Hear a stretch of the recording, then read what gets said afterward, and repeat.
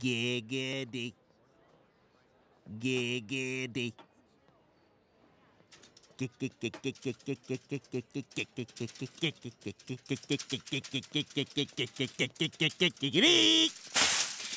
Lois, oh my gosh, hi! Oh, hi, Quagmire. What a surprise. I know, right? Gosh, I was just picking up a couple of hams to take down to the shelter, and here I run into you buying food to make dinner for your husband.